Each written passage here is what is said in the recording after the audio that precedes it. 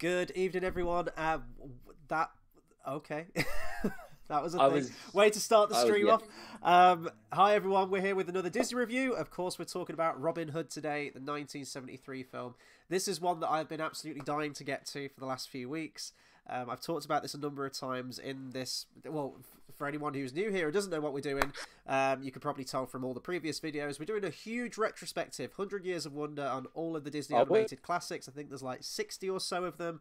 And obviously, we're up to number 21 today. Every so often as we're doing these, I'm looking ahead to the next few weeks as to what the next big one is, the next one that I'm really looking forward to. But on the concept of like looking forward to something, that might actually influence your review on this one today, because you kind of alluded to something before we went live and how expectations of a film and watching it again. So it's going to be an interesting discussion. This is one that I've really wanted to talk about. And yeah, I usually hold the DVD up. There we go. Robin Hood, number 21. I apologise in advance for the state of my voice. I am currently getting over a cold. Just as soon as I get some time off work, boom, there I am, illness again. I feel like I get ill now every couple of weeks, like every 2 or 3 weeks, I'm ill again. So I'm going to try and power on through. I never really get ill. It's great. I used to be that person as well. I never used to get ill, and then And yeah. then you turn 30. So you ain't wrong, and my body just gave up on life slowly but surely. Not even slowly. It was just a light switch one day, Overnight. and here we are. It's just a downhill race to the bottom now, isn't it? I think. Anyway, on a much cheery note, let's talk some Robin Hood. So I'm going to pass over to you again. You've watched this twice, I think, haven't you? You've watched this twice in preparation for tonight. Yeah. Yeah. I mean, to be fair, I did enjoy it. It was good. It was a good movie, but it hit every expectation I had of it. So I went in knowing it'd be good, but it hit the expectations. I think we spoke about it briefly before. Like, the great thing about movies like, for instance, Lady and the Tramp, as you know, probably top for me. Like, at the moment so far we've done, it's one of the top ones at the moment. Also because I went in kind of not thinking it'd be terrible, but I went in thinking, I wonder what I'm thinking. I haven't seen it in a long time. Whereas this, I went in thinking, oh, it's great, it's great, it's great. And I came out going, it was exactly how I thought it would be. So I did enjoy it, but it hit all the expectations of it being really good. Like you said, you did go in thinking, oh, you went in for, yes, this is going to be great. I'm really looking forward to this one. Yeah, when was the last time that you watched this film before today? About, I'd say a year ago. Yeah, about a year ago, just over a year and a half ago or something. I did watch it then. So it's And I still pretty remember fresh thinking, then, relatively compared to yeah, some I of the mean, others I we've done. remember watching it that time about a year and a half ago. And the thing is, before that, I hadn't seen it since I was a kid. And I remember watching it not with good expectations. I thought, oh, this is amazing, this is great. And then this time I watched it, I thought, oh, it's going to be great. And I went, yeah, it is. And Yeah. that's the thing. I think if I hadn't watched it that year and a half ago, my opinion would be not different because, like I say, it hit the expectations, but it would be more ecstatic of, yes, this is amazing because it's got so many things in it. It's got what's that word for the thing? The jolly, when something's like, it's like light-hearted, but it's got serious things that happen, but in a very light-hearted way. That family fun, a lot of, goofy characters. I mean, they're all animals. You've got everything's goofy, everything's light-hearted, but it's of a serious topic. Yeah. It's got everything you need, really. Yeah, and I mean the film.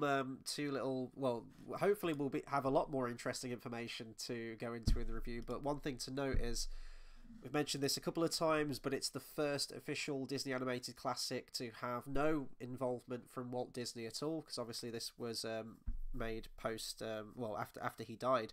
Aristocats, he died before it was finished, but he was still involved in the production of it in some way and consultations and things like that. This was the first one that was just completely without him.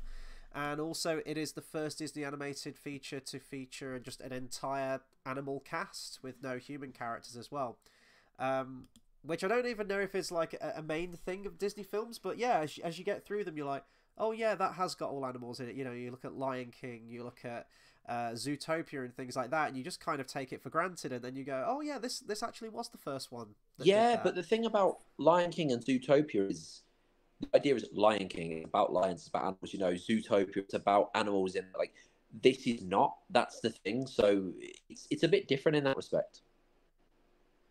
Yeah, no, totally. Sorry, we've just had a comment come through from a JX Editor who says, "You sound hoarse. You okay?" Yeah, as I explained, I'm getting over an illness, so there we A go. question. I have a question. Why do we call it sounding hoarse? Do horses never sound okay? Is that a thing? Like, spelt do we? spelt slightly differently. There's an A thrown in there, so Yeah, but still, I mean, like, if you're looking after your horse, you should be sounding normal. Like, I do generally think that stereotype comes from people looking after their horses really badly. So if anyone out there has a horse, you need to take care of it, essentially. um, okay, let's talk about first time watching this film. I mean, you said that you last watched this film about a year ago, but do you have any sort of like fond childhood memories of this film? Was it one that you watched quite a Thing lot when you is, were younger?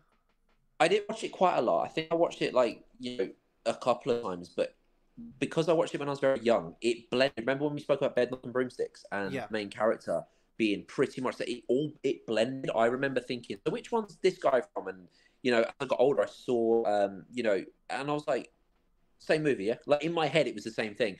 And then because of the cartoon aspect and the live action aspect, it blended with Mary Poppins. And to me, it was all the same fucking thing. Like, do you know what I mean? Yeah. That's like my memories of it are very, very confusing.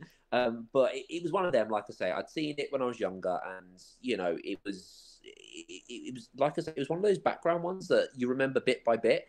And then it was when I watched it a year and a half ago, when I really went, "Oh, this is really good." I don't remember it being this good, kind of thing. And then this time, I remember it being this good. Yeah, for me, this was one of the big ones that I would watch all of the time. I absolutely love this film. I still distinctly remember the video cassette, which unfortunately... Oh, hang on. Oh, as luck would have it, I was going to say I couldn't find it. And I just glanced down, and there it is. Oh my god, as it was meant by the universe. It's right there at my feet. There we go. That's my original one. Love the front cover to that. Still intact, vaguely. Oh my god, do you remember these? It's been a while since I've done one of these. There you go. And then they'd advertise all of their other shit in there as well, in the case. Yeah. Remember when cases were interesting like that? Oh, now when you open the case, do you remember this black. logo as well? Yes. Like, oh, yeah. Love it, love it. Oh, that's and pure didn't they fun. have Disney Fast Play as well? You what, sorry? Disney Fast Play when it became like yes. DVD. Yeah, that's on the DVD. Yeah. Yeah. So I would watch this a lot. This was one of the big ones for me. And even when I was younger, we'll get onto the reuse of animation in this as well, which is kind of a thing that the director, Wolfgang Reitherman, likes to do quite a lot in his tenure of Disney films, is to reuse animation. And we've seen that already before. We've seen that in Sword in the Stone, which we made mention of. There's a bunch in Jungle Book as well. And even not just limited to his Disney films as well. There's a great compilation on YouTube showing all the reused animation, which I actually sent you before we went live, which is a pretty interesting watch. But this one felt like it's got the most of it in. And even as a kid, there were moments like the phony King of England song where you've got Clucky dancing with Little John, and there's close-ups on Little John's face, and I was like, oh, that's basically Baloo dancing with King Louis from Jungle Book. And also, it's funny you say Clucky, because that rhymes with Ducky, which is another reference I always make. But we're not going to go into that one. No, for the sake of my childhood, we can't do that. But yeah, it still comes up, doesn't it? But yeah, no, I adore this film. Just the legend of Robin Hood in general. And then as I was growing up, I eventually watched stuff like Robin Hood, Prince of Thieves, and other different iterations of the legend as well. But to me, honestly, this one holds up there as one of the best. It might not be the most faithful. There's no like Merry Men in it, for example, which is a thing that the animation director wanted to introduce was the Merry Men, and that was overruled by the director, who favoured a more buddy. I was gonna say like a buddy cop film, but it's not a cop film at all, but like a buddy road movie type thing, and just wanted to whittle it down to Robin Hood, Little John, which I actually think works really well for the film. And it wasn't until today where I read that and they said, oh, the Merry Men aren't in there, and I was like, oh yeah, no, you're right. That is like a massive thing with the Robin Hood character, that you always see Robin Hood and his band of merry men, and they're not in this film, which seems like a huge aspect to leave out of it. But yeah, I think the film works. I just instantly fell in love with all the characters from this one. I always love the villains. I always talk about that in the reviews. The villains are just either if they're funny or scary, or they just have like way more personality to them than the heroes do. And it was the same when I was a kid. I loved Prince John, and as I've got older, the buffoonery of Prince John and his sidekick Sir Hiss, I absolutely love all that stuff. Peter Ustinov, the voice. We'll go into like characters later on and voice actors, but he is without a doubt one of my favourites in this film. And I can only imagine what the recording sessions would have been like. It just seems like everyone was having a lot of fun with these characters. And it shows, like, when this came out, it did release to mixed reviews. It made its money back. It grossed about $33 million worldwide. And it was only done on a budget of $5 million. But reviews were pretty mixed. I think a lot of criticism was leveled to the reuse of animation. But over time, this has become a bit of a cult classic, and I know a lot of people sort of in our age group at least that really love this one and hold this up as one of the best. This was one I remember as well being on TV quite a lot. It's not very often they'll put a Disney animated classic on TV, but I distinctly remember like a Sunday early afternoon kind of movie or Sunday late morning movie, like this one would be on sometimes and I'd catch a little bit. So yeah, that's kind of where I'm coming at this film. And as I've got older, it's just still great. I'm always waiting for that drop off where things aren't quite as good. You know, when you watch them as a kid and you think they're the best thing ever, and you watch them again as an adult, and you're like, oh, this is kind of shit and not as good as I remember it now. Thankfully, that isn't the case for me. I had a blast watching this again, and it's not like it was a new one. Similar to you, I watch it. I don't think it's probably been more than a year since I've watched it, but it's one that I've watched regularly enough where I just kind of know it. So similar to you, there weren't really any surprises waiting for me in this one. But I guess it is just kind of interesting that we are watching all of these in sequence, so we can look at sort of where the studio's built from where it kind of goes. This film, I guess. It's like a chart of when you go through your ex-girlfriend, you're like, oh, that's when I had a mental breakdown or something. Do you know what I mean? It's a bit of a roller coaster ride, isn't it? Basically, it's the same sort of thing. Except I think there's more good than bad in Disney. Yeah, I just hope that one day Disney can go back and we can just look at this modern period as a time where it's there's really always bad. Periods though. It's not usual that they have like one and then it goes back. It usually has a few, and it's the same if it has a few good ones. It usually is like time. What's the word? Yeah, time. You know what I mean? It's usually periods that it has rather than like one or two.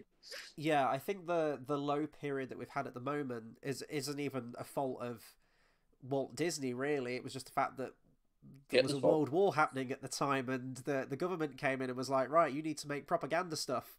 And they shut their money down, and they were in a really bad state. I often wonder, though, what Disney would look like as a company, not even now, but back then, if World War II hadn't have happened, and they'd have kept trucking out movies at the same rate they were doing.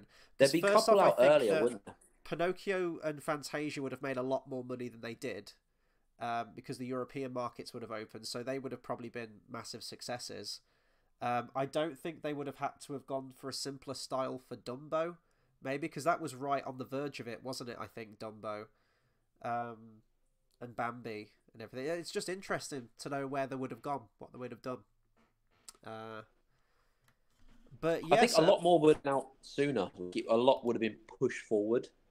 I think that would have been a big thing. I wonder if we would have any different ones though. We probably would have had a few different ones. I think like a few more added, but I think a lot would be pushed forward so that you get the likes of Alice in Wonderland and stuff would just be released a lot earlier. Yeah, Alice in Wonderland, Peter Pan would have definitely been a lot sooner. Cinderella as well.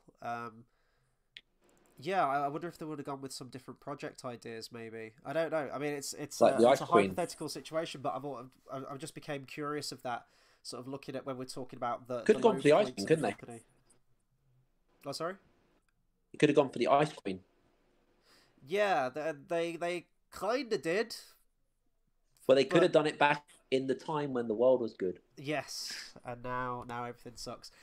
Anyway, so usually how it goes with a lot of these Disney films is that I say, oh, Disney had an idea for this back in the 30s, and that's kind of the same thing with this one too. So it says during the production of Snow White, I'm guessing Disney and you know and his partners must have just like acquired a bunch of stuff and just said like, what can we make movies out of? Just throwing ideas out there. I'm guessing where where this came from. An idea that he was really interested in adapting is a 12th century legend called Reynard the Fox. I didn't actually know anything about this. I did a quick little bit of a read of it. It's like this medieval series of tales, sort of like English, French, German, Dutch fables that all have this anthropomorphic fox as a character, and he's kind of a bit of a roguish character. He's not really a heroic character, I don't think, in that respect. And he was really enamoured by the story. And apparently Disney was quoted February the 12th, 1938, saying, "I see swell possibilities in Reynard, but is it smart to make it? We have such a terrific kid audience, parents and kids together. That's the trouble, too sophisticated. We'll take a nosedive doing it with animals." Which, you know, later on, it's a big success with animals. So I don't think animals was the problem. Also, Reynard the Fox, there were going to be a couple of animated sections in the live-action Treasure Island film, which came out in 1950, but then they scrapped that and it became the first Disney purely live-action film that they made. And then, do you remember when they were going to make Sword in the Stone? I mentioned there was a film called Chanticleer, which was going to be about a rooster as the main character. Reynard the Fox was going to be the villain in that film, or a fox character was going to be the villain called Reynard, at least. All of these got shelved, and then eventually they decided that Robin Hood would be the next film after Aristocats. A really absolutely baffling idea that was thrown around at one point from the animation director, Ken Anderson, was that he wanted to set the film, Robin Hood, he wanted to set it in the Deep South, because he wanted to recapture the spirit of Song of the South, which was made in 1946. We don't want to capture that spirit. All the animators had a great time working on that film. And yeah, but do you know what happened with that movie? I do. I've actually never seen that film, though. I will say that. We don't want to capture that kind of spirit. That is a very mean spirit. We don't want to do that. I know. And this is what the executives said, surprisingly. They said, yeah, because of that film's reputation, there is absolutely no way in hell you're setting it in the Deep South. And quite fucking rightly so as well. It's an English legend. It's set in Nottingham. Set it in England. Like, what? I absolutely just cannot believe that thought process of setting it in the Deep South. It's just absolutely just so strange to me. Do you ever find it weird as well? Like, you've got all these like English folk tales, like Robin Hood, all that kind of stuff. Imagine you get like, let's say Lord of the Rings, right? Let's say you get a Southern Americanized, like, you know what I mean? Yeah, could you imagine? like, do you know what I mean? Hey, yo, I got the ring for it. That just wouldn't work. It just really would. I'm trying to think of some quotes from the film now. Like, what? Like, could you imagine, like, Gollum from the Deep South or something? Hey, that's my precious. Give it back. My precious. It just wouldn't work. Be great, though. It'd be amazing. We'd watch it. Y'all shall not pass. You're not from around these parts, are you, boy? And someone brings out a banjo. Let's see, what else is there to talk about? Oh, yes, yeah, so there was a bit of dissension in the ranks as well with some of the animators. Because they were coming up with like animal concepts of which characters should be which animals and things like that. And originally the Sheriff of Nottingham was going to be a goat, because they wanted to kind of break stereotypes of, oh, I don't know, like a tiger is going to be angry and scary and blah, you know, and things like that. And then it was overruled by the director, and they said, no, we're going to make him a wolf. And they were like, oh, well, wolves are like, you know, kind of aggressive and scary looking. So that's just, so some of them weren't happy about the change.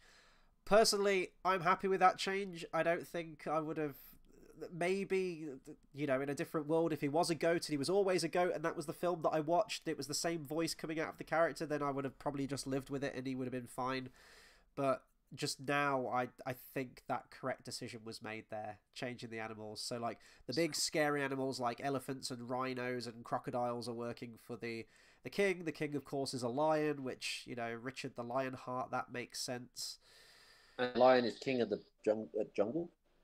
You know what I mean? King of the... Yeah.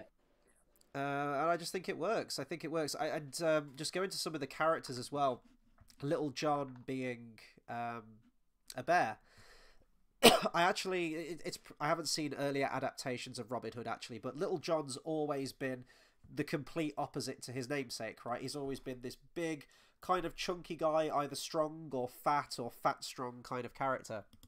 And I don't know if that was popularized by the legends themselves, by this film, or even earlier adaptations of the film, but him being a bear just makes sense. And I think by having the same voice actor as well, Phil Harris, great voice actor, he's always going to be Baloo to me.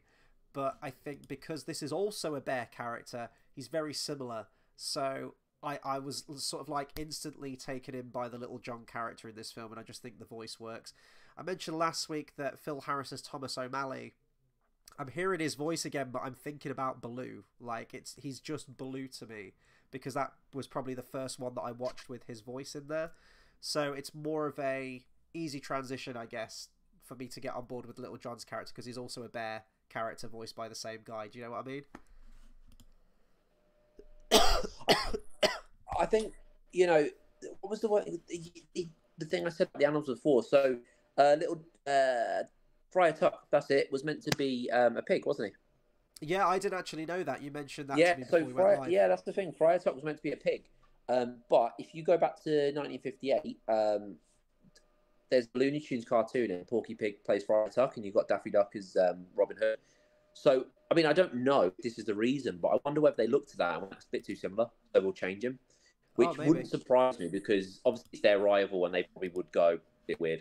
Do you know what I mean? But, you know, it is interesting to see that, because I genuinely think that would be the reason, because how similar would that look? Yeah, no, you probably got a good point there as well, especially because you say it came out in 58. Yeah. I mean, I don't know how popular that particular Looney Tunes cartoon was, so I'm not sure, but probably just to keep on the safe side, yeah, change it. Yeah, it would have still, yeah, because it's still Looney Tunes. It was Daffy Duck. You know what I mean? It's like it was an unknown character. So we have got Carl in the comments, says, "Evening, gents. How you doing, man? Hope everything's going well." Hey, it's Carl with a K. I think it was SeaWorld Man as well made a comment on one of my other videos saying, it was probably on the last Disney one we did actually, saying, try and do 2 videos a week, Chris. And I was like, I'm trying, man. I'm trying to find some free time. But luckily, for the next 2 weeks, I should have a little bit more free time. Just a tad little bit more free time. We should do 2 a day. You what? Should do 2 a day. 2 a day? 14 a week. No, they can't do it. People that get bored of me anyway 14 times a week. But yeah, I'm gonna take myself to the cinema this upcoming Friday because I got the day off. It's Good Friday and I'm not in work, which is really nice. So I'm gonna go and see Doom 2 because I still haven't seen that yet.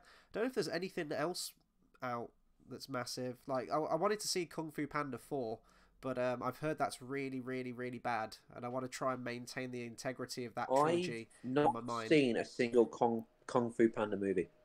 Watch the first 3. Apparently 4 is just a cash grab. Feels really like low scale, like a TV show. And similar to Toy Story, is a completely unnecessary 4th installment just made for money when they had a perfect trilogy on their hands before. So Indiana Jones. Yeah, the list goes on and on and on, doesn't it? So that's kind of the preamble. We talked about the reuse of animation, and it just makes sense to go and check it out. I did wonder the reason why there was so much within this film. And apparently, this is according to Wikipedia, so who knows if this is true, but it says the sheer amount of time that the studio was developing the several settings in the film and auditioning the actor to voice Robin Hood, which apparently was like a really last-minute thing, like they were really struggling to get a voice. Production fell behind schedule, and because of this they had to cut some corners and they had to reuse animation. But there's a lot. There's the most notable ones that they've dipped back into Snow White and the Seven Dwarfs. I think that's in some of the dancing animation from Maid Marian. It's mostly all during the Phony King of England scene. That's where the huge collection of it's from. The Jungle Book, there's countless bits from that. Aristocats. There's stuff from, as I said, yeah, Jungle Book, already said that. I think there's some like Alice in Wonderland stuff in there as well. Maybe there's like a whole bunch. Car is in it. Yeah, Car. He's not even slightly. He is Car. Oh, Carl says that the new Ghostbusters isn't bad. I totally forgot that film was even out. Yeah, Ghostbusters Frozen Empire or something. I can't say I'm in any dire need to go and see that Me film. neither. I love Ghostbusters 1. Ghostbusters 2 I enjoyed as a kid as well, but after I've watched it again as an adult, I still enjoy it, but it's nowhere near as good as the first one. Do you know who I don't love? Who? Adam. What's his name? Driver. Adam Driver? Is that his name? Kylo Ren? Yeah.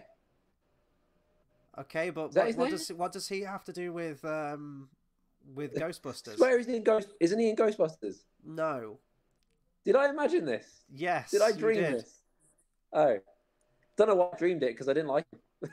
Damn, throw some shade to Adam Driver right there. He's not even in the fucking movie, man. Swear down he is. What movie is he in? No, he's really not. He really is. Hang on. Keep going, but I'll find it. Dude, he's not, like... Don't do this to me. This is one of my pet peeves. He is not in fucking Ghostbusters. You don't need to Google this. I will slap your face off of your face. He's not in Ghostbusters. Yeah, but he is. Dude, he's not... Don't test me, man. I know my shit on this. I know my Ghostbusters. He ain't in it. Dude, he never even, his first sort of, like, major role was Force Awakens, I think. I know, but that was years ago. Oh, no, you're right. It's not. Okay. That right there, for anyone watching at home, anyone wants to know one of, like, my biggest pet peeves in life, it's when that whole scenario that just played out, that's one of them. When I 100% know my shit on something, and someone's like, no, I think I'm right. And I'm like, no, dude, you're wrong. Trust me on this. It's like, no. So I'm going to take 10 minutes to Google something that I already know I'm fucking right on. Ah! Yeah, but why did I think he was? There's got to be a reason. I don't know. There isn't even anyone that remotely looks like him. It's got to be. I don't know. But yeah, continue. Anyway, we return to our regularly scheduled programming of Robin Hood. Let's talk characters. I think, yeah, we've kind of talked about all the behind the scenes stuff and everything. There's one other little bit as well. There was one behind the scenes video on the DVD copy that I've got, which I want to talk about, which might be interesting. But characters, who is your favourite character in this film? If you can't pick one, pick two. Got to pick one, pick two. Hold on, hang on. Do you know what? I don't want to say Robin Hood because that sounds cliche. But do you know why it's Robin Hood? Why? Because I went dressed as Robin Hood to my brother's wedding. That's cool. One time, many years ago. So I have to pick Robin Hood, and he's just. I really love the design as well. Like the thing is, I was going to say the design of the fox. I mean, you can't go wrong. You just design a fox, but I think they did it really well. You know, I think his personality. I think the way, like, sort of, you know, when he dresses up, and I just think the whole concept of him. And yeah, like I say, I went dressed as Robin Hood once, so that's why I've got to pick him. Yeah, I think the fox character really works for him. I mean, I did. Could you imagine him? Go on, sorry. Could you imagine him being another animal? Yeah, it's really difficult, isn't it? Because I've just like, if you were to think another animal, what would he be? What if there was another one would be second? What would you say would be him? Oh God, maybe like oh no, because the sizing wouldn't work. I was gonna say like a weasel or like a stoat or something. Yeah, like I think you what? Sorry. I said a sloth. A sloth. Yeah, I just can't imagine him as any other character. And I think, I mean, I didn't know about that whole Reynard the Fox thing, so that wouldn't have, filtered into my mind at all. But I think just, the colour scheme as well, the orange of the fox fur offset with the green of the outfit just works really well for the character. It's a cool colour scheme, I think. I think as well, the thing that it's the contrast between him and Maid Marian, obviously both foxes. I think that's what I like as well. The whole imagery of it. Like I say, I know it sounds cliche, and I hate being that cliche, but I think the whole imagery of that main character works really well. And he's the first Robin Hood I ever saw. So yeah, same. You know what I mean? So like when I was a kid, before I knew who Robin Hood was, I thought it was a fox. Like, you know, it's like, oh, he stole from the rich, gave to the poor. I was like, a fox did that. Yeah. Like, that was me as a kid. I went, that was a fox. That's so cool. And then you realise he's not. You're a bit disappointed. And when I dressed up as Robin Hood, I realised I'm not dressing up as a fox. I'm just dressing up as some random dude. But I think it's really, really cool. And also, when they do the whole archery and, like, in front of the king, I think that's just so cool. Yeah. Yeah, no, I love that scene as well. The amount of disguises they go through in this film as well. When they dress as the gypsy, the fortune tellers, the gypsy women at the beginning. Can you even still say gypsies? Is it like travelling folk now? Ah, fuck it, I'm going to say gypsies. We're on my channel. So there we go. I'm going to offend someone else now, apparently. And then, yeah, oh, what does Little John, oh, he's got, is it Sir Reginald, the Duke of Chutney or something? And he's in like this like really over-the-top purple outfit. And then you've got Robin Hood dressed as the stork. I think the fox character works as well because often with foxes you associate like slyness and like craftiness and things like that. But he's a hero of the people. But when you're in the action scenes and he's kind of sneaking around, you still kind of get that element of like the animal coming through. I'm probably like reading way too much into this, but yeah, I think it was a really inspired choice picking that. You know that scene in Shrek with Pinocchio and he's doing the whole Mission Impossible thing? Yeah. That could easily be Robin Hood. Yes, yeah. It could, yeah. This is a bit of a tangent as well because it's a totally different animal, but it's the same kind of vibe for me. We've actually got 7 people watching. This is great. So if any of you have played this video game at home, let me know. Sly Cooper or Sly Raccoon. Great series of video games on the PS2. I think the 4th one came out on PS3. They're some of my favourite video games of all time. They're mostly... There's some elements of platforming involved. It's from the same studio that made the infamous games. Was it Sucker Punch game? I don't know. Can't remember. But that same kind of character, Sly Cooper. I'm going to see if I can bring up a picture, actually. By the way, off tangent, do you know why I thought Adam Driver was in Ghostbusters? Why? Because I saw a poster. So Finn Wolfhard is in it, right? Yeah. And I knew that. I knew the name Finn was in it, and I saw a picture and I saw Paul Rudd, and out the corner of my eye, I saw like a glimpse of what looked like Adam Driver, just from, like I said, just from the corner of my eye. And I made 2 and 2 together in my head and went, Finn, Star Wars, Kylo Ren, Adam Driver's in it. Like, that's what my brain did, which makes sense, but really a weird kind of connection. I just realised if I bring up a picture here, you won't be able to see it, right? No. Okay, well, for the viewers at home who might not know who Sly Raccoon is or Sly Cooper, if you Google that, right? Oh, no, you're on your phone. You can't do it. Okay, well, I'm going to bring it up on the stream. I've got 2 things on me. I've got 2 things with me. I'm going to bring it up on the stream. Why is this not... I know who Sly Cooper is. Yeah, I might have to abandon this whole thing because... I know who Sly Cooper is. I know you do, but people at home might not. Anyway, fuck it, I can't do it. But anyway, Google that shit. It's a great video game. If you haven't played it, go and play it. Yeah, similar kind of vibes between those 2 characters. My favourite character, I mean, I've already said, is Prince John. I think Peter Ustinov is an inspired choice. I love how wacky he is, how infantile he is as well. It's just, yeah, some of the line deliveries are amazing. Just his laugh as well when he's like, aha, aha, and he's like so obnoxiously over the top posh. I mentioned this scene to you earlier. It's where all the rhinos and the elephants and the King's Guard are trying to catch Clucky, the chicken. And he just goes, seize the rhinos remind me. Yeah. The rhinos remind me of Maleficent's goons. Oh, yeah, like the kind of... Like the way they're drawn. I don't know if you see it as well, but I was watching it thinking they really remind me of them. I never specifically thought of that, but now you've mentioned that, I can kind of see that, yeah. Yeah, maybe the way they move, the way they're drawn, but they're very, yeah... Just looking ahead as well at other comparisons to stuff, we've got Robin Hood and Maid Marian in this, a fox and a vixen, and we'll get that in a few films later down the line as well with Todd and Vixie in Fox and the Hound, similar kind of character. Also, speaking of Robin Hood, because that's what we're doing, this whole thing's about, I also, when I was 10 years old, I was in a play and I played Robin Hood. So oh, no way. I have a lot of connections to Robin Hood that I'm just remembering in my head. and I won a head teacher's award for it. I remember that. I have a little certificate somewhere in my Robin Hood has dad's been house. all the way throughout your life. This is great. I know. Oh, and I won an award for dressing as Robin Hood when I was 6 years old. Oh, yeah. Yeah. This is like my thing. Robin has got to be my favorite character. I'm just remembering these. It is such a cool look though as well, isn't it? Like just the hat with the feather is so indicative. It like the green's quite striking as well.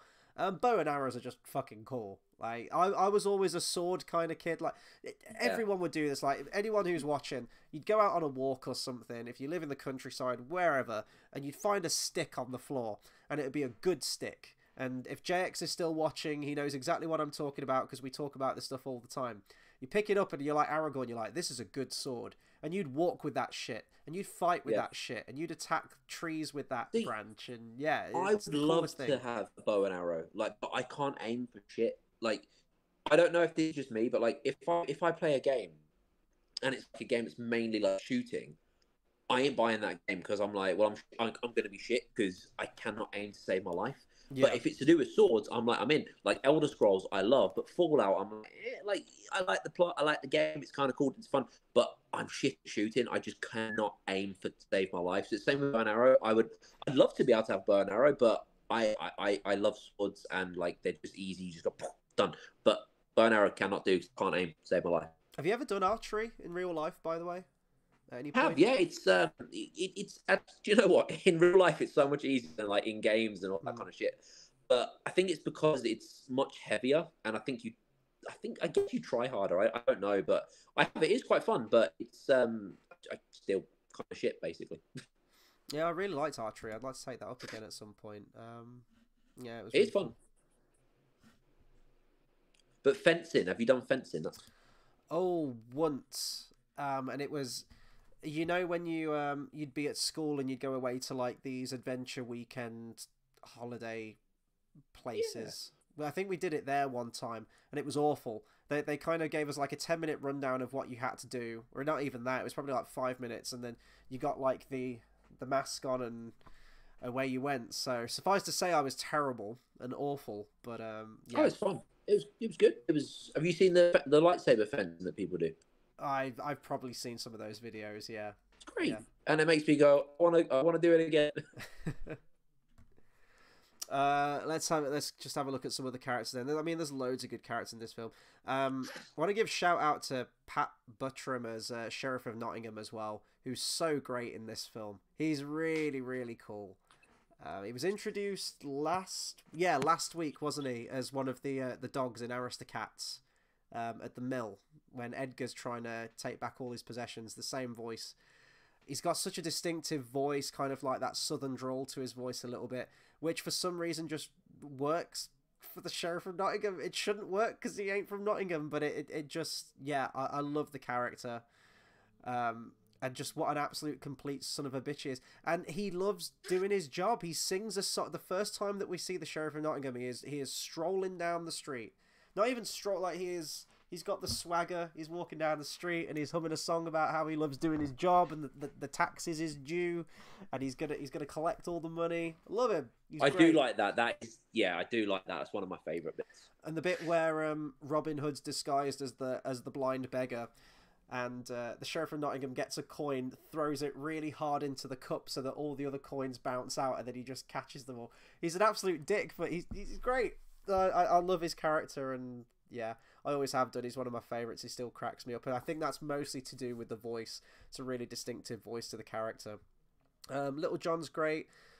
Let's see, who else do I really like in the film? Alana Dale, played by Roger Miller, the folk singer at the start, who's the narrator of the film. I really like his character. Now, Alana Dale is actually one of the Merry Men, who they've kind of just paired back to the narrator of this film. But it's a really interesting music choice, isn't it? Because it's kind of just like American, what would you say, like country style? Is that what kind of music you'd say it is, or? Yeah. I think he was a country singer, wasn't he? Like a honky tonk sort of style, I guess, to his singing. But yeah, which is weird when you think about it. Like you say, it shouldn't work.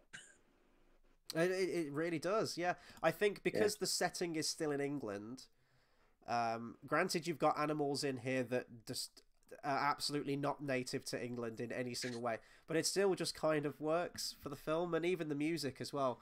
Now, there aren't a whole bunch of songs in this film, really. They're kind of very incidental and they're very fleeting, and we move away from There's it. the whistle one.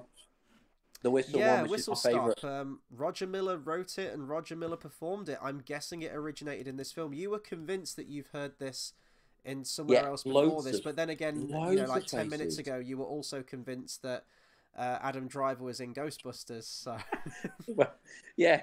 So yeah, I could be wrong, but I think it's, I don't know. It might just be one of those pieces, like, you know, when you hear a piece of music, and you just think, oh, I've heard that many places, but you haven't. It's just, it has that kind of sound. So it might be that, because I don't know where else I've heard it, but yeah, it has a sound where you listen to it and you go, this has been in more than just this. I remember it featuring in a. I mean, this was years after Robin Hood. I mean, I've always known it from this, but I have heard it a number of places. It was a song that you just hear people like whistling at school. I know it's been on TV adverts. I think it was used in a McDonald's advert for a spell. I know it was on the TV for something, but I think it's just one of those songs. Whistle Stop. If we're talking about our favourite song from the film, though, Whistle Stop is one that, if you're whistling, I do find myself going into, but I think my favourite one in the whole film is Oo-De-Lally. It's that one right after Whistle Stop, when you get into the film, Robin Hood and Little John walking through the forest. Yeah. Like that melody, those lyrics have just like stayed in my head for absolutely years.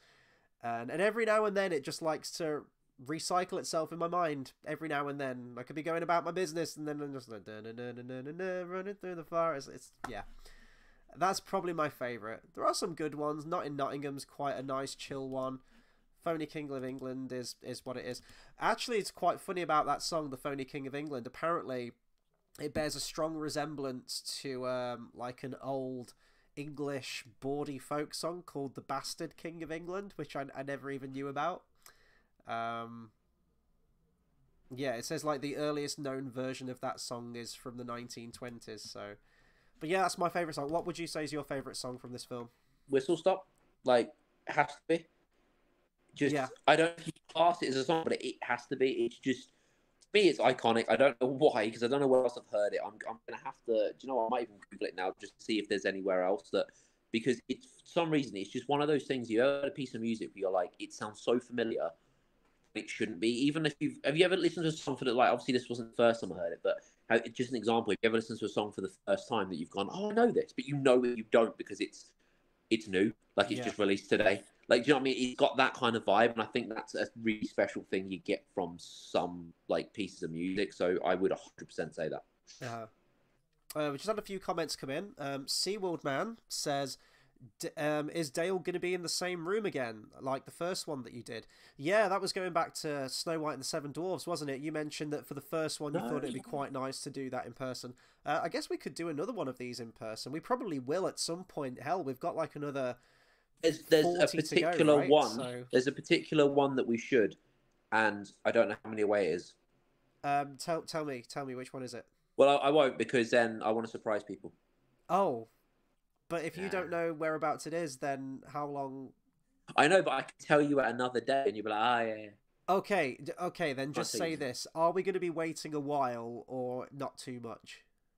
I'll level with you. I can't remember the number of it, so okay. I don't actually. Oh, of course, yeah. You won't even know yourself. Okay, no, that's exactly. fine. So I will tell you. I will let you know. Well, SeaWorld Man, watch this space. You know, we'll probably be in the same room again at some point. That means you have to watch every week. So yeah, that's because I mean we don't live all too far away from each other, but yeah, just getting to and from with work and whatnot, we couldn't do that week after week, and I pretty much had my car stolen for the weekend, so. Not like that's new information. You didn't tell me that. to cut a story short, it was like I was parked somewhere and two people literally parked around my car and I couldn't move literally since Friday, and they didn't move, and you know that's technically not illegal, so the police can't do anything. So for the whole weekend I've been without a car. But your car hasn't been stolen, it's just parked up. No, but what I'm saying is, on a technicality, it's like being in a place and it's been captured. Is what I'm saying. Huh. So, but now I have a car again as of this morning. Oh, which was okay. Well, great. that's good. No, I thought you got it like nicked or something. I was like, Jesus No, Christ. from basically from Friday night until this morning, my car was trapped and locked by two cars, which was great. And I had to walk to work this morning to then find it in the centre of Birmingham. Oh, cool, it's there, You got it. which is Yeah. great.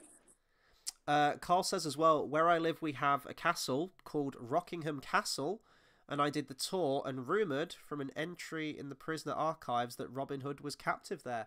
That's really cool. Yeah, because we were talking about that. We were like, Robin Hood, is he a fictional character, you know, folklorish character? Is he completely fictitious? Is he based on a real person? I always think with stories like that, there's probably documentaries on this I could watch that would give me a much clearer answer. I don't think there's smoke without fire, so I think he probably was a real person, or at least an amalgamation of different people that have been kind of wrapped up into one, and this like really heroic hero figure. I mean, he's a bit like Jesus, isn't he? Like, I suppose so. Is he really? Is he not? Who knows? Was Jesus a fox as well? Maybe. Exactly. Who knows? Like, so he's a bit like Jesus, really, when you think about it. Hey, if Noah can get two of every single animal on the entire planet into one boat, then Jesus could be a fox. And yet, didn't save the fucking dinosaurs. What a prick. Yeah. Well, mammals. Well, no. I mean, we're gonna piss a lot of people off with this one. Creationists and whatnot. Like, saying. As I say, mammals came way later than the dinosaurs. But yeah, apparently. And also, not. one of my questions would be: did the birds get on the ark? Because if so, then they're selfish bastards because they can fucking fly, and all they're doing is taking up space. So. Don't some people say that dinosaurs are like all a conspiracy and they've been planted under the ground? Well, yeah, but so was Jesus. Discovered. So. Yeah, well, yeah, he was. Yeah. But then Jesus came back. Video. Like, he fucked off, and then he came back. It's like, so, you know, technically the dinosaurs might. You know who else fucked off and came back? I don't know, Dale. Who else fucked off and came back? Van Halen did that at one point, and they came back in 2012, and you know it was nice, but they never came to England, so I'm still bitter about that. And, dude, I was waiting for the reference, and I thought we probably come up towards the end of the review soon. I was like, he hasn't said it yet. Has he forgotten? I always thought that was like a smooth segue right there into one of the Van Halen references. I thought you come pre-planned with a reference in mind to drop, but that's the beauty of it. Not always, and then. Sometimes I do, but sometimes I don't. So I'm there even like surprising myself. Yeah. Like I'm there like, oh, I want to find it. And that time I was like, found it. Let's go. But I'll always find it. Never doubt me. I'll always find it. So let's go into like the legacy of this film real quick. So there's a few bits of trivia here. And you know how we say, certain Disney films that might come out way later down the line, were they inspired by this one and things like that? I always thought this in the back of my mind, and I was reading here, and apparently it's true. You've seen Zootopia, right? Yeah. So the main character, Fox, always reminded me of Robin Hood every single time. And apparently Disney animator and director Brian Howard admitted that Robin Hood was his favourite film while growing up, and said it was a major influence on Zootopia. So there we go. There's that one. Also, according to Wikipedia, it's one of the many inspirations for the then emerging furry fandom. You know, I guess we can't have it all, can we?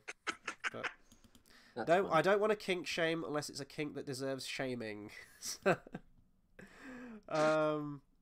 Let's see. Oh, and this is pretty cool as well. I didn't even really like this film. I'm not a big fan of Wes Anderson at all, and I watched a bit of this film and I just really didn't like it. I loved the book growing up, but didn't like the film.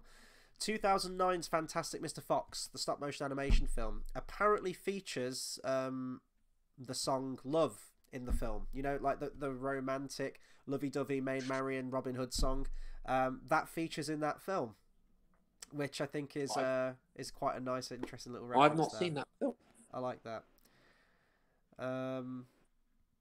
And then, yeah, apparently a CG adaptation, live action, was in the works, and it was being developed, but I think, thankfully now, it looks like it was going to be released exclusively on Disney+, but it's no longer going ahead, or it's in production hell, I don't know. Hopefully they stay way, way away from that, because that will look terrifying and probably be Aren't they doing a shit. Snow White one as well? Oh God, hopefully. I think that's been pushed back to next year, hasn't it? Because they're basically redoing the whole film by the looks of it. Good.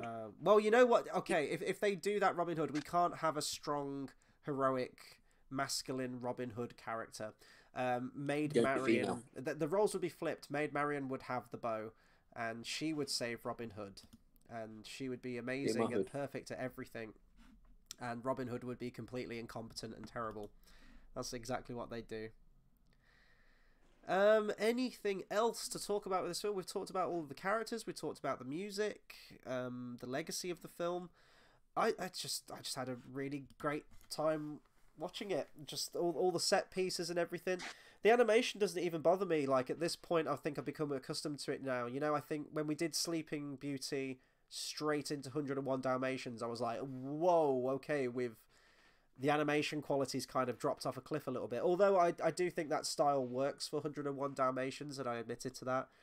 I'm kind of just used to the style now as we're going through these films. So, you know, the animation in this film isn't spectacular in terms of where my jaw literally hits the ground at what the possibilities of animation are. That will come later in the Disney Renaissance, probably, in some of the earlier Disney films we've already talked about. Snow White, Pinocchio, Fantasia, etc., Bambi as well. But it's just a really fun kind of romp, isn't it? It's got your swashbuckling action in there. It's got your sword fights. It's got you know, love conquering all and besting the villain and all of that stuff. Oh, I never talked about the alternate ending to this film. There was going to be a bit more of an elongated ending to this film. So, you know, when at the very end of the film, when the castle's on fire and Robin Hood's on the tower and he jumps off into the water and the archers are loosing their arrows into the water, and there's like a fake out death scene. You know Robin Hood ain't going to be dead. And then he's like breathing underwater and it was just his hat that got hit. That's kind of where the film finishes. After that, you have the marriage scene, you have King Richard returning, and that's it. The alternate ending, Robin Hood was actually going to get wounded by an arrow. Like, an arrow was going to hit him after he makes that jump into the water. Little John was going to rescue Robin from the moat or the lake, and escape to the church. And I think the mice, the one who plays the ogre, the two mice there anyway, they were going to try and like help heal him and save him. Prince John and Sir Hiss tail them to the church and they corner them, and I think he's about to kill Robin Hood when his brother walks in. I don't know how he realised that everything was kicking off at the church, but Richard the Lionheart shows up there, and then it just kind of goes into the rest of the film that we've seen with the marriage and the ending and everything like that. So it's going to have a bit more of an ending. I don't know if we needed all of that. You know, would I have been interested in seeing it? Maybe, and the deleted scenes had just like a bunch of sketches, like concept art of what it was going to look like. But I think the ending still works for what it is. You know, there's a little fake out death scene like we got in Jungle Book. I think they even play the same music again. I always talk about that. They keep using the same sad orchestra cues every single time. Yeah, it's that nice little... It's kind of become quite a cliche Disney ending in a way. It's that nice little... Do you know what I mean? Like, it's kind of that... Not horrific, because that's completely the wrong word to use, but you know what I mean? It's kind of sad, but then it's kind of nice, and it's that nice Disney, which is quite cool to be fair. And that's all we need. Like, I mean, give me the simple things. That's all we want in life. Simple. Well, sometimes it can work really well. I mean, look at Beauty and the Beast, the ending of that film. I have watched that film countless times, and you know he ain't going to die. You know it's going to be a happy ending. You know they're going to live happily ever after. But when he's stabbed and Belle's got Beast in her arms, and he says, "At least I got to see you one last time," and Alan Menken's doing what he does best with the music, it gets me every time, man. And I'm like, oh God, this is horrible. It gets me every time. Beauty and the Beast is one of the ones where the sequel is amazing. Oh, Enchanted Christmas? Yeah, it's got Tim Curry as Forte. Great. Yeah. Amazing. What's funny about that film is that it's not a sequel. It takes place during the first movie. So you have to kind of view it as this massive deleted scene.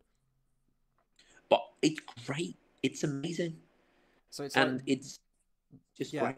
No, no, it is. It's I watched that all the time as a kid. I loved Beauty and the Beast, The Enchanted Christmas. It's actually got it's some really just good like music in there. Not comparable to Alan Menken's, but some of them damn near are. There's a song in it's there like called Aladdin 2. Stories. Go on, sorry. Aladdin 2 again, great sequel.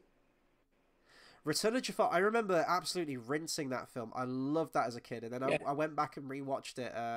Not all too long ago, I don't think. A few years ago now, and I was like, holy fuck, this animation's really bad, because it Then was the again, TV show, wasn't it? It was the TV show animation, so it was a lot more the more scaled I think down. about it, a lot of those Disney Renaissance has good sequels like Little Mermaid, Little Mermaid 2, like they were good Lion ones. King 2, yeah, I was going to say Lion King 2. Yeah. I So mean, to be all fair, of these there's a lot of them. sequels pale in comparison to the original, all of Oh them. yeah, but it's in comparison to other Yeah, sequels. yeah. Like I think the 90s again had like they could do sequels and that was fine, but they can't anymore. Yeah, I think in terms of sequels, Beauty and the Beast. The third Aladdin film goes in some pretty interesting directions. I remember the King of Thieves with his Yeah, dad, and it's kind of like Little Mermaid 3. It's like okay, we like the sequel, but just don't push it. Do you yeah, know what I mean? yeah. It's that kind of vibe. It's like okay, that you know what I mean. Please don't. Let's do a retrospective on the Disney sequels. I don't want to Imagine subject that. That myself would to be that so much kind of fun. pain. That would be so much fun. Do you know what kind of pain I was subjected to today? I asked someone if they'd watched Bugs Life, and they went, "I don't know what that is." Dude, we're so old. We are so. I know. Speaking of old, and I will actually probably do a review on this at some point. May the 4th, and I think for that entire week, I don't think it's just the weekend, I think it's for the entire week. Phantom Menace is back in cinemas. I've already booked my tickets. I'm out of my mind excited to see it on the big screen again. 25th anniversary. Let that sink in for a second. 25th anniversary. That's gone like that. I remember seeing that film. I remember it so distinctly. That's 25 years. In another 25 years, I'm going to be 56. That is a really fucking depressing thought. It's 20 years since Shrek 2 or Don't, Shrek 1. we don't, no, no, no, no, no, no. I'm gonna stop this now because it's making me really just, yeah, it's horrible. It's But horrible the to more think about. the more fun fact is that when you were a child, there were people your age who were born in the 60s. That's more fun. Holy fuck. That's funner. To quote Apollo Creed, it's too bad we gotta get old. Yeah, no, it really is. I've got a comment from Brian Emery that says, I love this movie. It's one of my favourite Disney movies. There you go. I told you. It's one of the best. Do you know what? It's one of the ones where, you know, I think you had an opinion of this being in Kingdom Hearts, didn't you? Yeah, I don't know if this could work as a world. Maybe. I guess it'd be very similar to... You've played this. I mean, I'm just going by what I've seen. I guess it'd be similar to Tangled in a way, like the world. You'd probably have you know what? the... Like, what places would you have? You'd probably have just, like, the forest, like Sherwood Forest.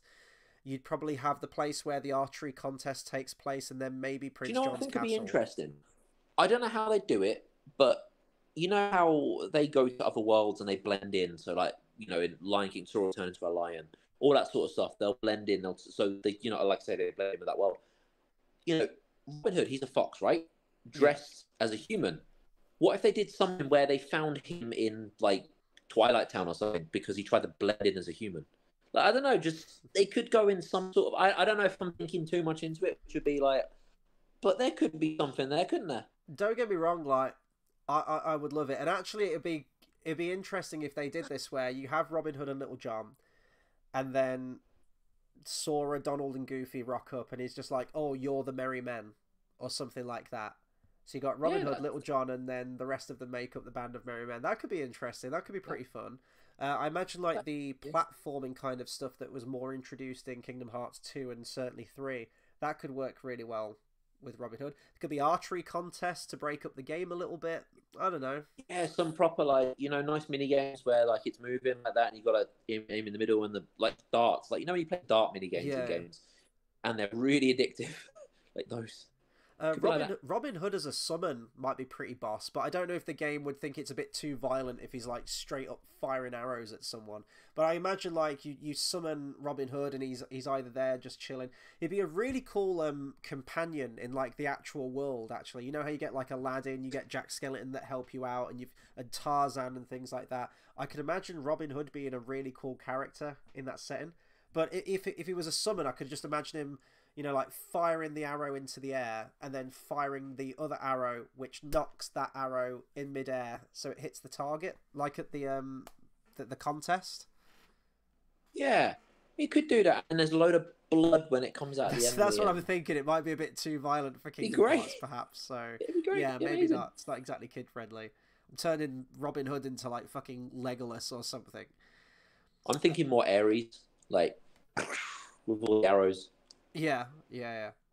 Carl says The Matrix is celebrating its 25th anniversary this year as well. Yeah, of course it is. Yeah, 1999. Whew.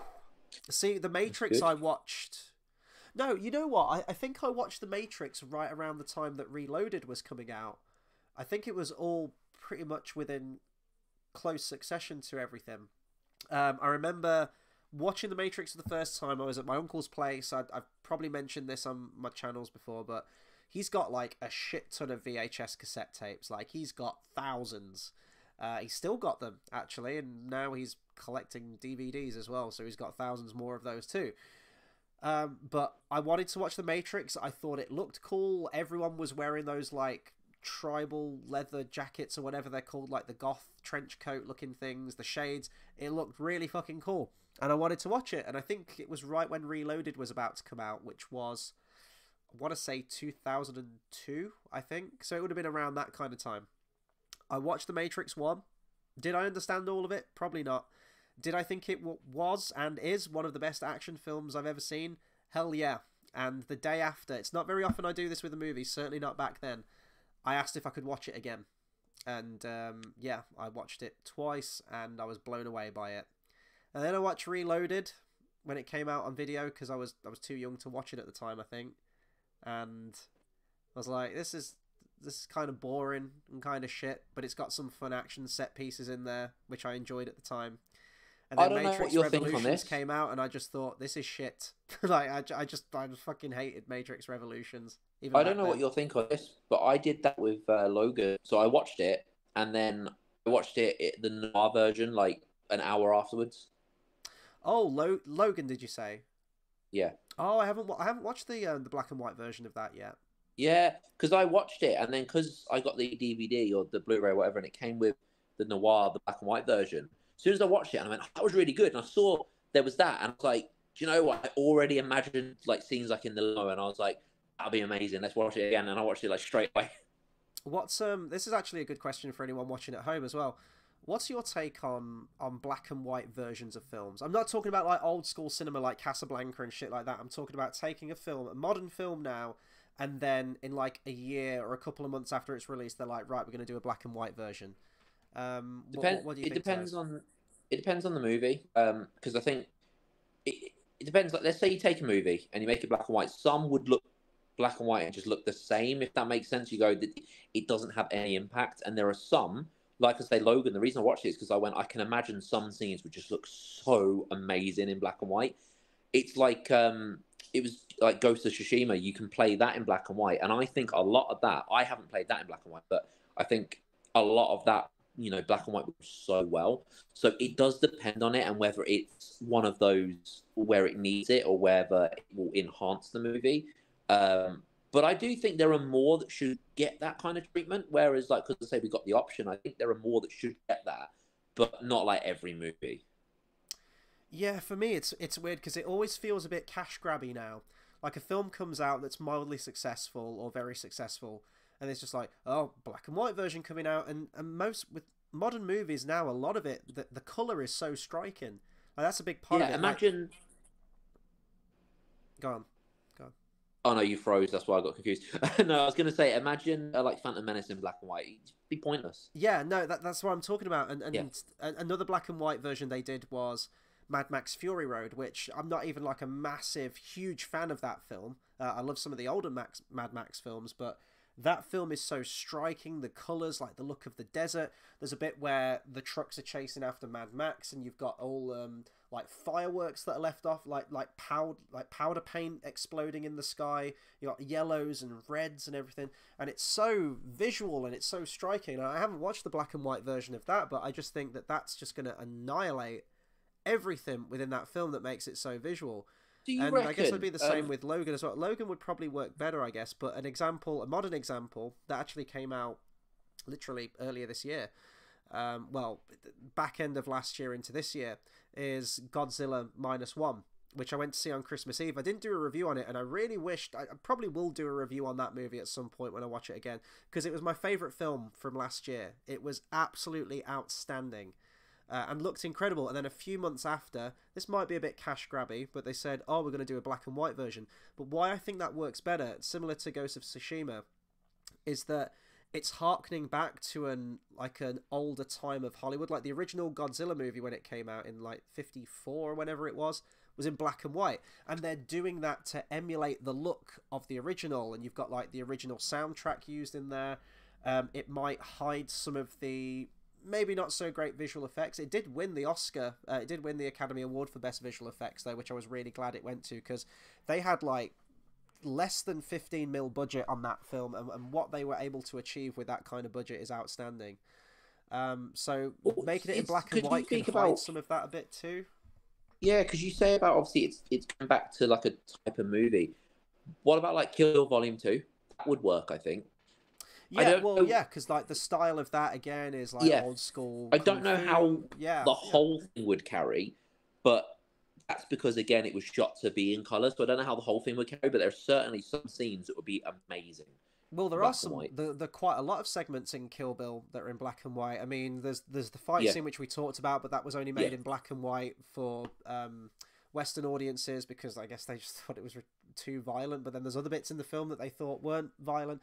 I don't know, but you've got the intro to the film where Bill shoots her in the head. That's done in black and white.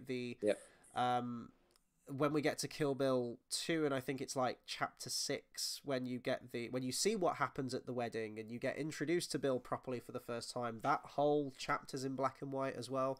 So it was used quite a lot. What about Once Upon a Time in Hollywood? Oh, sorry? What about Once Upon a Time in Hollywood? Nah, you need the colour in that film. You really need that. I'm divided. It wasn't that old school. It was like 60s film. So Technicolor was in. I'm divided. I think there's certain things like at the ranch where I think it could look all right, but like you say, there's a lot of it where the color does shine. So I don't know. I'd like to watch one just to see. Sometimes with black and white, when they say like, "Oh, we're doing a black and white version," I'm just like, why? Like, what do you get out of a black and white version of a film? They should do one of Wizard of Oz. No, well, I mean, it's already in like sepia, isn't it? Like that's the whole thing, and then it goes into beautiful Technicolor when you get into the world of Oz. Well, Wicked's coming out soon. Oh yeah, don't remind me, that piece of shit. I am so happy about that. It excites me a lot. It looks fucking awful from that trailer. No, it doesn't. And it's going to make a shit ton of money because everyone loves Wicked. It's got the best human in the world in the movie, so it's going to be amazing. We'll see. I'm going to watch it a lot. But the fact of the matter is, I need to get myself to the cinema more, and I feel like, well, I'm letting myself down. I'm letting you guys down. Obviously we're doing this every Monday. It's great doing these Disney films, but if you guys aren't interested in Disney so much, then you kind of shit out of luck because these are the only videos that I'm putting out. But as I say, I'm gonna go to the cinema on Friday to catch Dune Part 2. I'm gonna try and see if there's like an early screening of it or something. So I might do a review on Dune Part 2 if anyone's interested in seeing that. I know that Dune's been out for a while now. It's been out for a good few weeks. Yeah, I'm trying. We've got speaking of Godzilla, we've got Godzilla Kong is it called New Empire?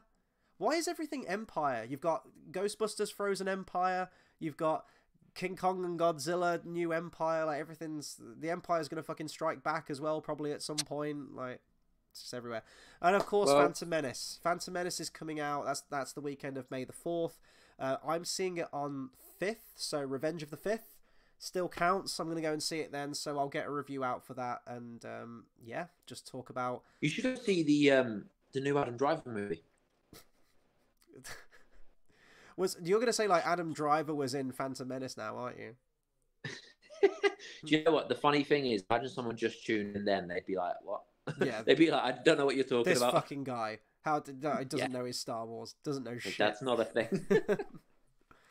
But anyway, I think we'll probably round off there, really. I just want to say a massive thank you to everyone that's tuned in tonight. I think at one point we had like 7 viewers on this thing, which is, it might not sound like a lot, it's single digits still, but for these, that's a pretty good turnout. We've had a new subscriber as well, I just saw from about a half hour ago.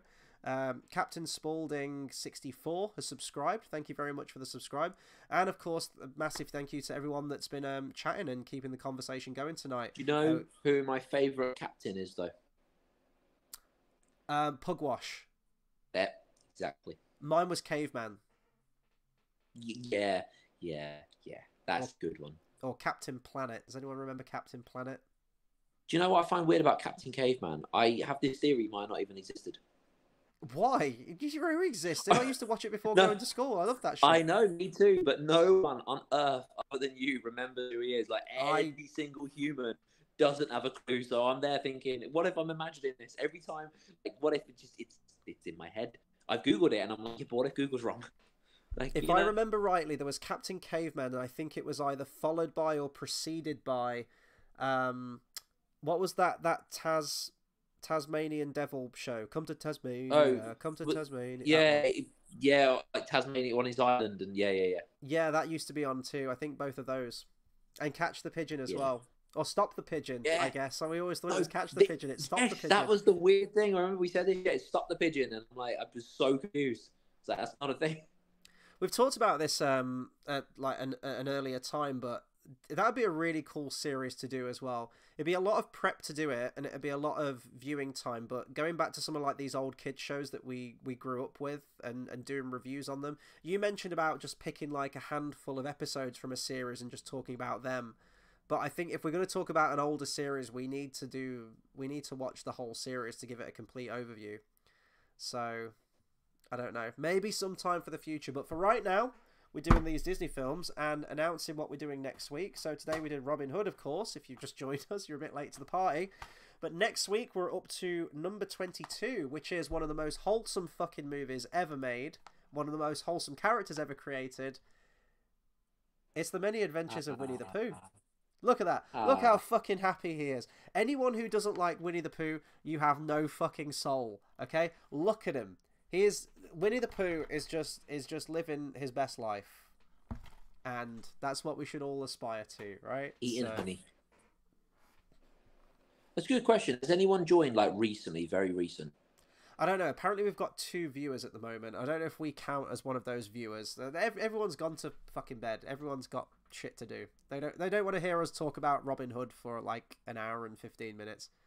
Well, to be fair, we've been talking about other stuff for about 15-20 minutes, so there you go. But this was a fun one. Yeah, no, as I said, like Robin Hood, I think it still holds up fantastically well. I had a great time watching it again. I've watched it fairly recently, so I knew it was going to be good, and it's still great. It's nice to know that it still holds up. Even though we're watching these in sequence, I wondered if my opinion on it might change, but nah, it ain't changing anytime soon. It's been a while since I've watched The Many Adventures of Winnie the Pooh, though. I've only watched this a handful of times. Obviously, we all know the characters and everything, so that's going to be a nice one to go back to. 71 minutes, 1 minute longer than Robin Hood. So just giving you some warning for next week. Yeah, so we'll be back on Monday next week, talking about some Winnie the Pooh. So thank you to everyone who's watched, commented. Appreciate you all. Guys, I'm going to try and get more videos out. I know I keep saying that. I'm going to try. I'm really going to try. Look out for one this Friday. I'll probably want to talk more this Friday.